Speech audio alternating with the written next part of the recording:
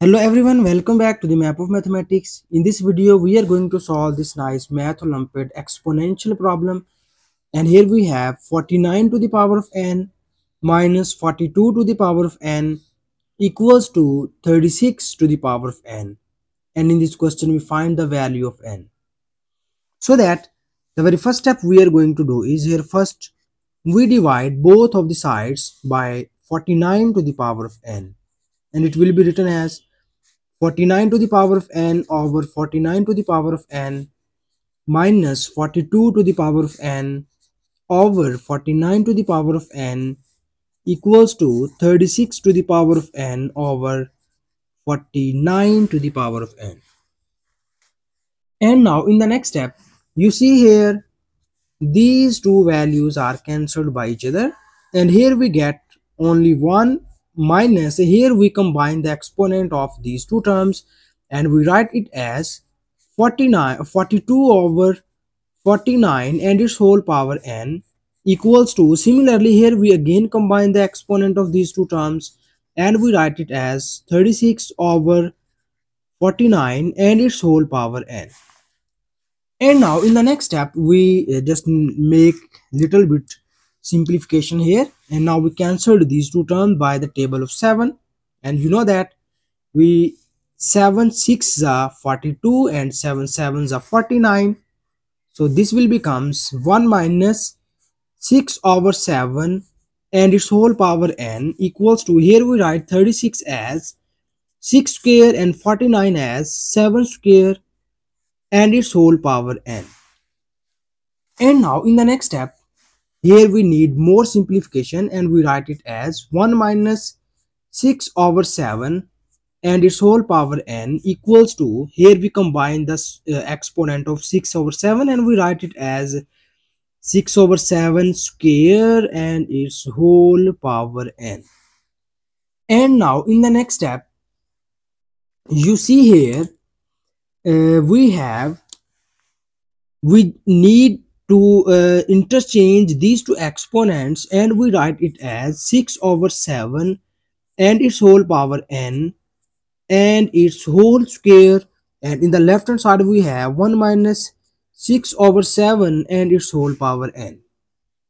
So here we convert this equation, this exponential equation, into the quadratic form, so that we will take y equals to 6 over 7 and its whole power n.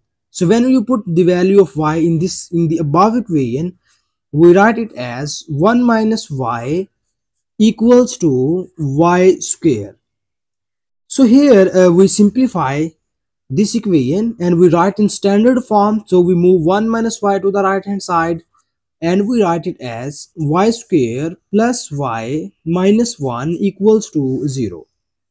So here we use the quadratic formula in order to solve this quadratic equation. So that first here we write the exponents of this equation, the coefficients of this equation, and we have a equals to 1, b equals to 1 and c equals to minus 1. And we have the quadratic formula will be written as minus b plus minus square root of b square minus 4 times of ac divided by 2 times of a. So this is our quadratic formula, and now we put the values of a, b and c in this formula and we write it as, you have the value of b is minus 1 plus minus square root of b square. So b is 1 and 1 square is 1, and we have the value of a is 1 and c is minus 1. So this minus times of minus becomes plus, and we get 1 plus 4 divided by 2. So here we get y equals to minus 1 plus minus square root of 5 divided by 2. So now we convert this part in two cases. So first we write the positive value, which is minus 1 plus square root of 5 over 2. And in the second part we write the negative value, which is minus 1 minus square root 5 over 2. So that here we need to back substitute the value of y, and you know that here we have the value of y is 6 over 7 and its whole power n. So we put this value on both of these cases. So this case will becomes 6 over 7 and its whole power n equals to minus 1 plus square root of 5 over 2, and this will become 6 over 7 and its whole power n equals to minus 1 minus square root 5 over 2.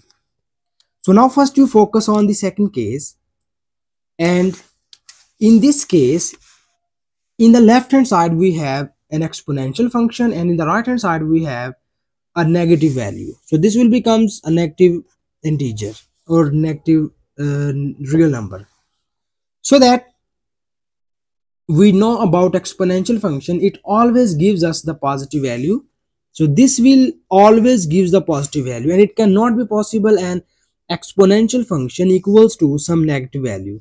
So that we will rejected this case because it is not possible an exponential function equals some negative value, and here we proceed this case only. And in this case we need to find the value of n, so that we use the calculator and we write both of these term in simplified form. So when we divide 6 over 7, then you get 0.8571 and its whole power n equals to, when we simplify this whole equation, then we get 0.6180. And now in the next step we need to take the log on both of the sides, and when we take log on both of the sides, then it will become 0.8571 and its whole power n equals to log of 0.6180. So here we use the property of log and we move this exponent in the front of this log, and it will becomes n times of log 0.8571 equals to log of 0.6180. And here we use the calculator or logarithmic table in order to find the value of this log, and log 0.8571 equals to minus 0.0669, and the value of log 0.6180 equals to minus 0.2090. So here we move this value to the right hand side, and we get the value of n equals to minus 0.2090 divided by minus 0.0669. So when we divide these two terms, then we get the value of n is 3.12. So this is our final answer of this question. And thank you so much for watching this video. Please subscribe to my channel for more exciting videos.